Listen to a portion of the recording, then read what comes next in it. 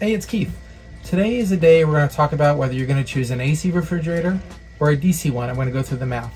So let's get started. So as you can see here, I have a Magic Chef and it's running right now. It's very quiet. And the Energy Star label says it uses 327 kilowatt hours a year. And we're going to go through that in a second. But let's go through the meter because I feel like the math is really important. So what I had done is I plugged in a meter. We're going to go through the math right now, you and me. And I'm going to show you how I was thinking about it. But while it's running, I'm going to show you, let's see how much it's running right now.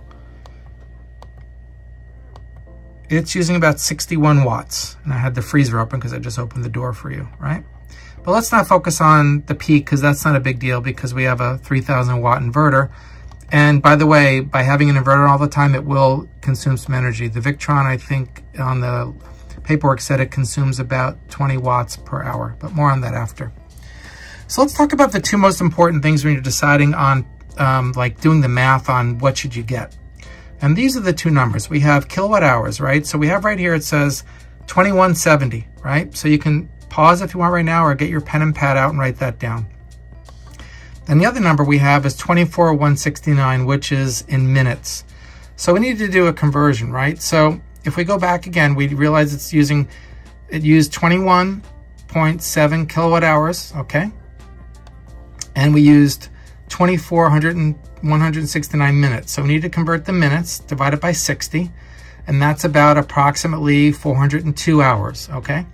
So if we take those 402 hours and we divide it by the 2170, we're using about 18.5 watts per hour, or approximately 444 watts per day. Now I realize this is the winter time. I'm shooting this video, it's December in Southern California, so the weather's pretty mild today. But I really wanted you to kind of think about that and hold that number for a second, right? So with the Energy Star label, I'm going to grab that again just to show you. It said it used 327 kilowatt hours per year. So how do we get the per day number? So we take the 327 and we divide it by 365 days in a year, and we come up with about a 0.89 kilowatts, so a little under a kilowatt a day. And if we go back to this guy, what I just went through, right? We went through the math. It used about 444 kilowatts, or a little less than half a kilowatt hour a day.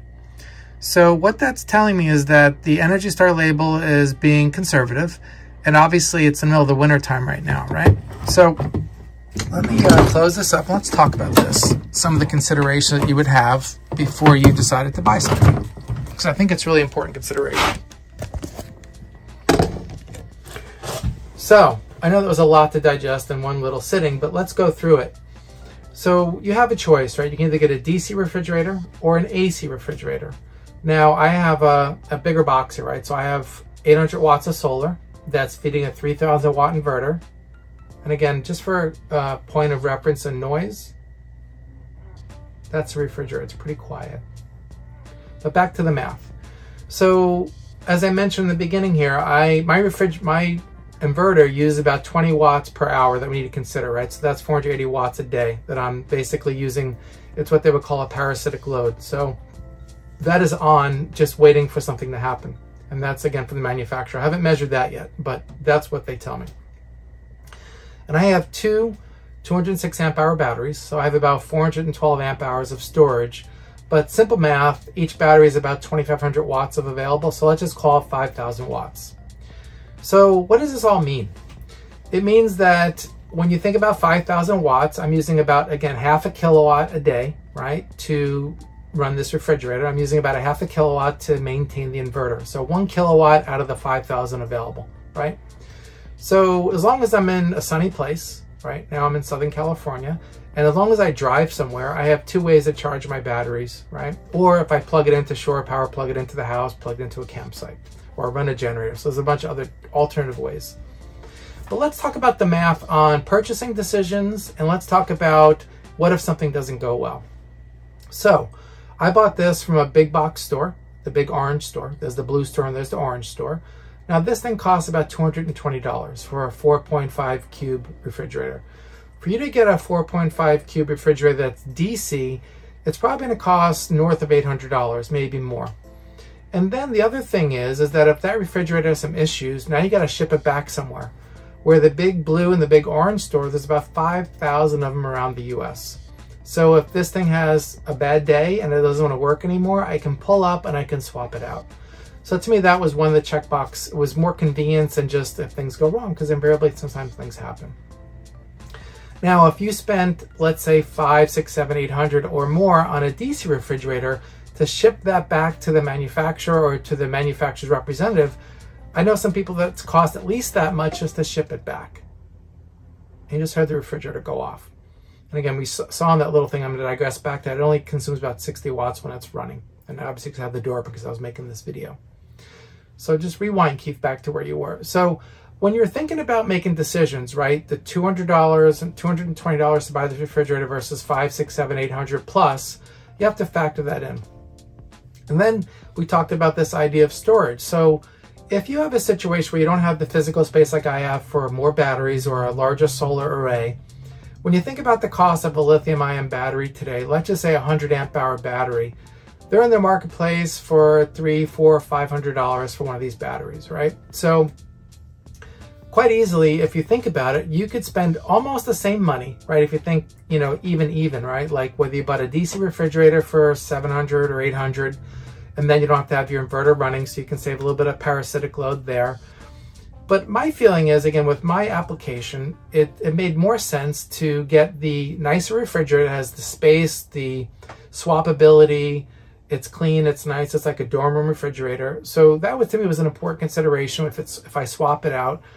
And if I needed to buy one 100 amp hour additional battery with my system to run this refrigerator, to me, that was the consideration.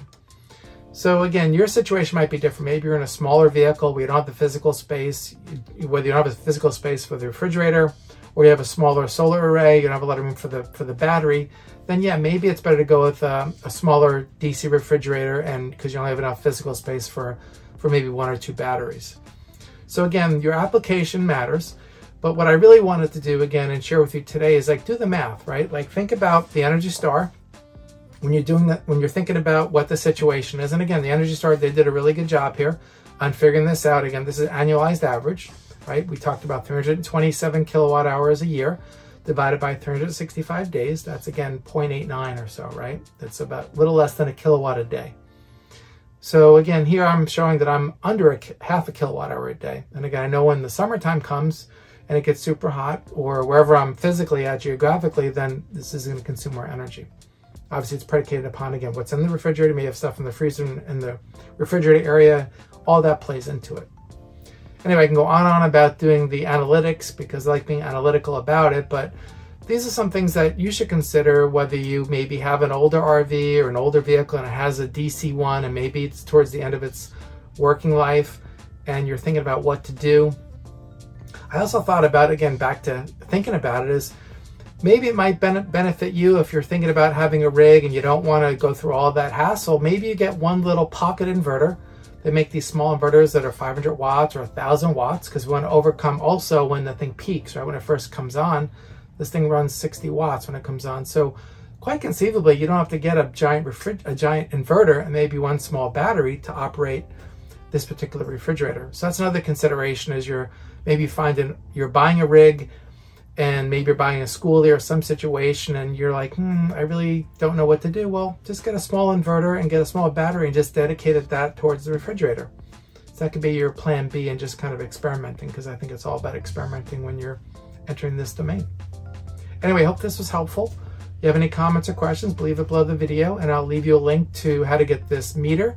And again, if you have a meter like this, you can go around your house, start plugging things in and seeing what it draws, whether it be a television, a cooktop, a refrigerator, any kind of appliance. You can kind of draw on a baseline and then apply that baseline to your application. Anyway, thanks for watching. Please comment below and please subscribe so you get more videos like this. Have a great day.